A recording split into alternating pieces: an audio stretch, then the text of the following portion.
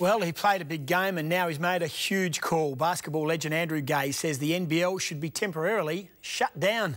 It comes after the league announced last night Townsville is the second club in 2 weeks to go into voluntary administration. With Wollongong also fighting for survival, it could leave just 6 teams. The model is broken. You don't put band-aids over it. The model is broken. There's got to be new ideas and a new thought process on how the competition could be run, because this is death by 1,000 cuts. In further basketball news, Melbourne United has announced it won't be renewing coach Daryl McDonald's contract. But it's not all doom and gloom. Australian teenager Ben Simmons has won the Morgan Wooten Award for America's Best High School Player. He's in pretty good company, NBA superstar LeBron James, a former winner.